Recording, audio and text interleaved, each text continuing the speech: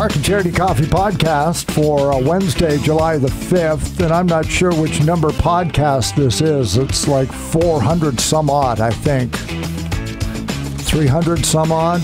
Anyway, it's the first one that is legitimately a shit show. 410, so this would be 411. It took 411. Oh, I think we've had shit shows before. But this morning was just a train wreck of...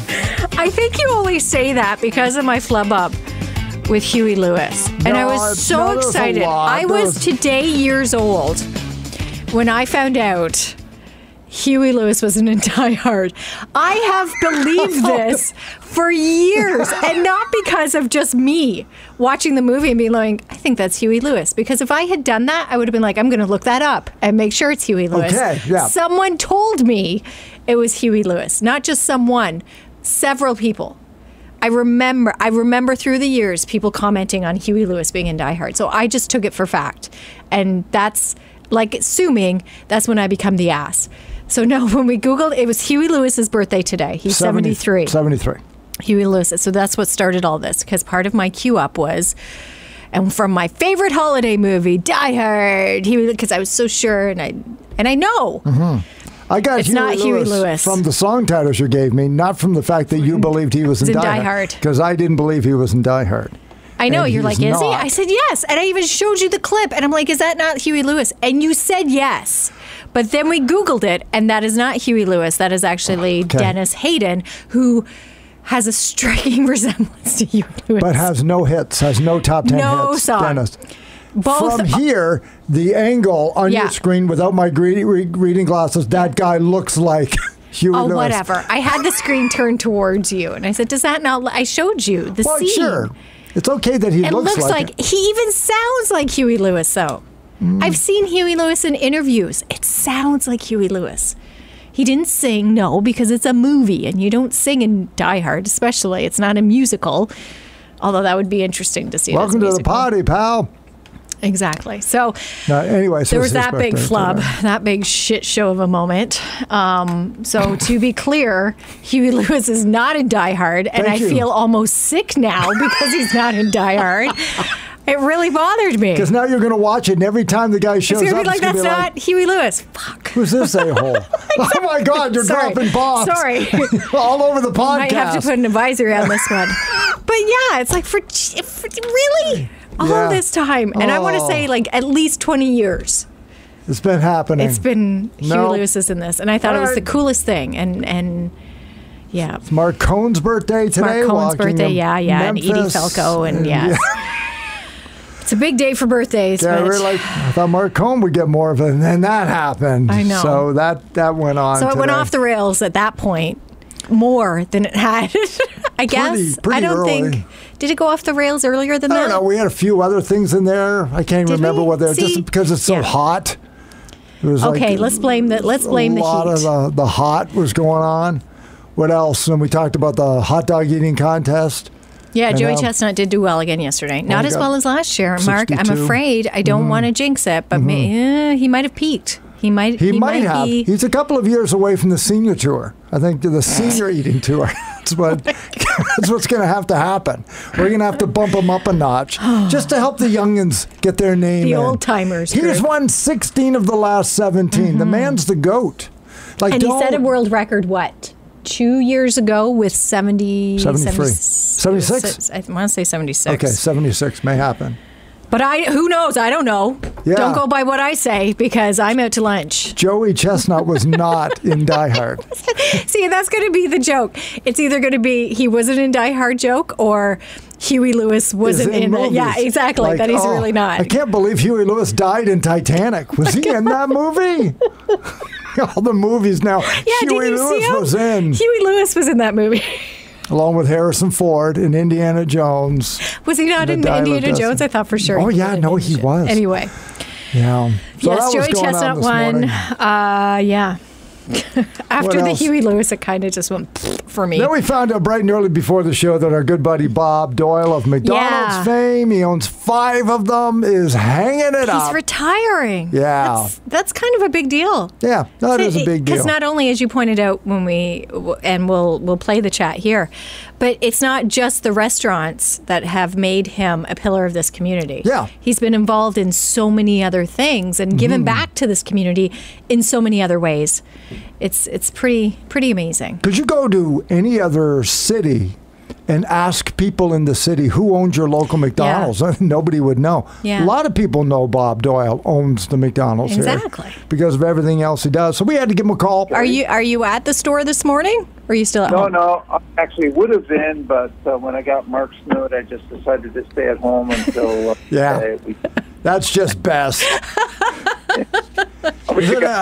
I mean, we all have our time to hang it up and enjoy the rest of our lives with all that we put together. Was it a tough decision? No, not really. I've been looking forward to selling the stores, but it takes a while, so a couple of years. So not a tough decision. Now take us back, Bob. How long have you had the stores? When did this all start for you? So I actually had stores in a store in Caledonia for 5 years, and then we moved here in 2000, and we bought 2 stores here, and we have 5 stores now. So been in Belleville since 2000, and now it's 2023, and we're here for life. Yes. So if that were all your resume showed, it would be impressive nonetheless. But it's what you've done when you're not at work that we're all going to be very grateful for. Why did Bob Doyle decide that he needed to get involved with the hospital and the Children's Foundation and get his roots deeper into the community, not just in the business world? Well, I think that McDonald's, for sure, initially wants owner-operators that are in the marketplace and taking care of stuff like this. But my dad was like that, so I learned that from him. He was into charity, St. Vincent de Paul, and that kind of stuff. So it's sort of second nature. I actually enjoy it, believe it or not. I enjoy the Hospital Foundation. I enjoyed InQuinte Children's Foundation. I really enjoyed being on the board of directors for not for the city, but the Chamber of Commerce. So it's not that it's a big, an anchor on my leg. I quite enjoy it. So it goes two ways. Well, and it certainly shows, Bob. Through the years, some highlights that you can share with us through your experiences with McDonald's? Well, I think on the McDonald's side, 2013, winning the Ronald Award for the most influential owner-operator in the chain was pretty good. I would say the award was a surprise, and it was really good. And then Lifetime Achievement Award was good. So, but I mean, you have to feel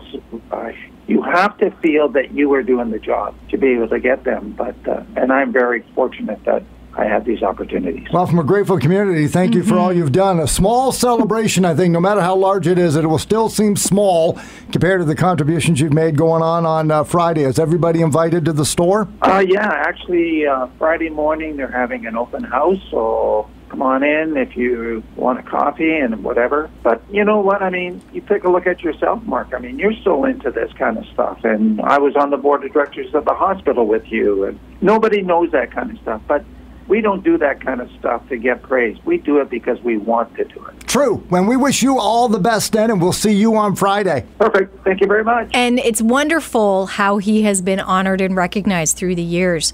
But I was kind of hoping he would talk more about like McHappy Day. Because I don't know about you, but for me, when I heard the news he was retiring, immediately memories of McHappy Day came to mind, because that's more my connection to him. Yes, going to the restaurants for years, and I take my kids and all those experiences. But those days where it gets a little silly, it gets a little fun, and you have more of that connection directly with the community, I think is so great. You said before the interview, if you go to a local McDonald's and ask who the owner is, very few people would probably be able to tell you. It's days like McHappy Day that people really were able to connect with Bob himself, as well as the staff at McDonald's. Although when I'm there, he stays in the office. He doesn't want to know. I don't want to know what you guys are doing. It's better I don't know what's going on. Yeah, Bob's like, how come you guys get to come and have to work in my place? When am I getting a show on your radio station? You're right, Bob, you're not. You're not. That's a very bad idea. And yet he let us back every year. And every year he lets us back. They've shrunk those drive-through windows because they know I'm going Mark out. can't fit in them. Yes, and slide into people's cars. Yeah, what a great guy. Yeah, it's been really incredible what he's done here in the city, with not only with his stores but as an individual. He owns Northfront. He owns Dundas, Bayview. Yep. He owns Walmart. He owns Madoc. Mm-hmm. And he will own the new one when it opens on Wilbur's Loyalist. But he will be retiring, so he still, quote unquote, owns it. Well, who knows when the sale will go through? Yes, because that's what's happening. He's selling them, so we don't know who. And as he mentioned, it takes 2 years. Like McDonald's just doesn't say, "Okay, we got somebody in the wings." You know, like Tim Hortons and like a lot of the big franchises. If the money's the big thing. If you got the money, and then after that, background check. Well, as he mentioned, we want people who do things. Yes. That's the thing about McDonald's. And that's why I'm so curious about, at the time of this podcast, we don't know who's stepping in. Are you and Wayne buying McDonald's and you're not telling me? No. That'd be cool. Ben would lose his shit. Both boys would. They would be like, oh my God. But I do hope it's local. I hope it's someone like Bob. Big shoes. Who has an investment here, not just with the business, but is invested in the community and wants to make this their home, if it isn't already. Yeah. And really give back and be a part of the community, like Bob has. Big time. So I hope so. Fingers crossed. Fingers crossed. And then, of course, it is also Waterfront Weekend. Oh, my gosh. We are beginning our Waterfront Fast, which is we don't eat until tomorrow night at 4 or 6 or whenever they'll start feeding us. And then eat all weekend. You can just travel Westwick's Park and go around the world from booth to booth. In a matter of hours or days, depending on how you want to take. Oh, my gosh. So much great food. Tiffany, working with the Chamber of Commerce, says, let's get down to Westwick's Park this weekend. Hi, guys. How are you? We're good. Good. How are you? Tiffany's here, everybody. Here comes Waterfront Weekend. Yeah. Kicks off Thursday. Give us the rundown. What's coming to Belleville? So what's coming to Belleville for Thursday? We have amazing multicultural music throughout the park all weekend long.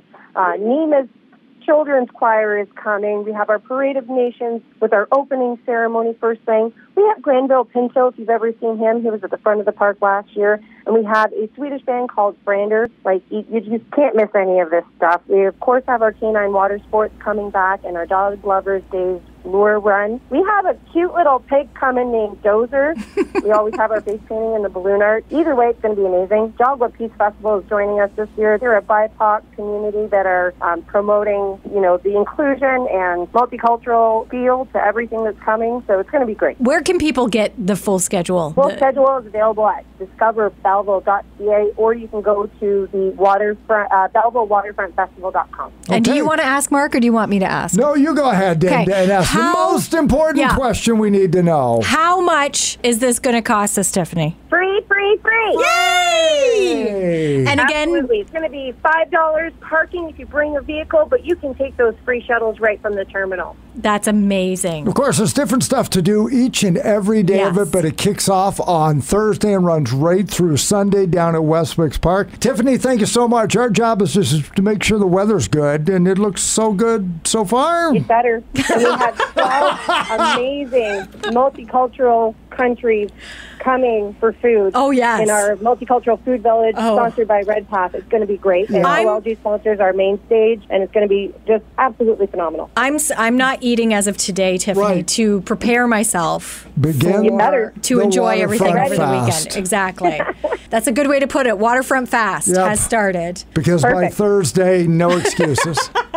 Don't eat at home. Every country, it's going to be great. Exactly. It's going to be good. Make your way around the world at Westwick's Park. Tiffany, thanks for all you're doing. Thank you guys so much. You have an awesome day. Weekend number 2 of their 3 weeks of summer. Napkins are optional. I'm just going to keep eating. I know. Waterfront this weekend. Licking my fingers. 45 years. That's been going on. Waterfront. And for a number of years, one of the top 100 festivals in Ontario every year. Every year. It was the place to be. Now, she did explain to us, if you're asking yourself, okay, Waterfront usually has the Midway as part of that weekend. With the way Canada Day falls and with, I'm sorry, I always forget their name, the Midway. World's Finest. With their scheduling, it just offset the week. So it couldn't be here at the same weekend as Waterfront. So that's why Midway's next weekend. So you can go and eat this weekend and then work it all off and enjoy the Midway next weekend. So 3 weekends in a row. With Canada Day DiscoverBelleville.ca and Canada Day and the city and Chamber of Commerce working hard. Tiffany's got a lot of... She'll put her feet up, and then next week, she's going to start working on the Santa Claus parade. I mean, it's just like nonstop. You say... It's funny you say that because I don't doubt it. Yeah. Like it starts... moving. There's always something, which, again, we say it time and again, is so wonderful about this area. There's always something. Once again, it's absolutely free to get in. $5 if you want to park, but take the shuttle to get down there with the whole family. Get down there, bring some cash along for the food, enjoy the entertainment for the multicultural side of the Waterfront Festival, and then save more few loonies for next weekend and get your passes to get on the rides for And I believe bracelets are still available through the log cabin. Okay, so you can buy those ahead of time, right? So you can get, your ride bracelets ahead of time. So you're ready. For you just next show weekend, up, right? and boom, next weekend. Yes. And that's the thing. The kids will be so bored by next weekend. Oh, they're bored now. Are they really? Oh, my God. It's only July the 5th. They've only been out a week. They're driving me crazy already. Okay, only 9 weeks left. Good to hear. Yeah. Oh, yeah. In such a rush to be off, and then it's like day 5. What do we do? Find a way to stay cool, everybody. Cooling stations are open. It's going to be hot. Big on the show tomorrow. Tracy Legault-Davis is going to unveil the secret of who Cherry and I are playing with. No, she isn't. But she will unveil the fact that there is a secret. And I'm glad we just have someone to golf with. That's good. I think Charity's a little nervous about it. Maybe. I think you'd like to know. I'm nervous to golf with you. Yeah. Because I think, again, expectations need to be low, Mark. Okay. I'm not just saying this. What? Because you think I'm going to be disappointed in your play? Yes. Okay. I think you will be disappointed and frustrated. So you need to dial it back. I think you're a lot better than you No, I'm not. No, I am not. I am not downplaying. Tee shots, do you crank it out like 250 yards? No, I don't. So you need to settle down and relax here. Why? And really rethink this, maybe. Why are we playing together on Friday? Like I hit a 250. No, I don't. I'm lucky if I get it. Anyway. You have no idea. Okay. So just go in with realistic expectations. The podcast today sounded a lot like the show, minus the bombs. So decide whether you'd like to join us again tomorrow. Tomorrow will be better. But if you do, with our Throwback Thursday, we'll have our favorite golf songs. Team Mark is from Caddyshack's Kenny Loggins' I'm All Right. And Team Charity, I have Leonard Skinner's Tuesday's Gone from Happy Gilmore. Happy Gilmore. Vote on our Facebook page. Winning song coming up tomorrow after the 8 o'clock That's news. a good way. Watch Happy Gilmore. That is how I golf at the beginning of the movie. You don't. Do you hit the ball that far? Oh, at the beginning of the movie. At the beginning of the movie. Not later on. I can't hit it the way he hits the drives, but his golf game overall, that's me. Right. At some point, are you going to punch me out like Bob Barker? Is that what's going to happen? Depends on if you get mouthy like Adam Sandler. Wow. Wow. She's mighty like a firecracker. Mark and Charity Coffee Podcast. Enjoy a hot day today. We'll talk to you tomorrow morning.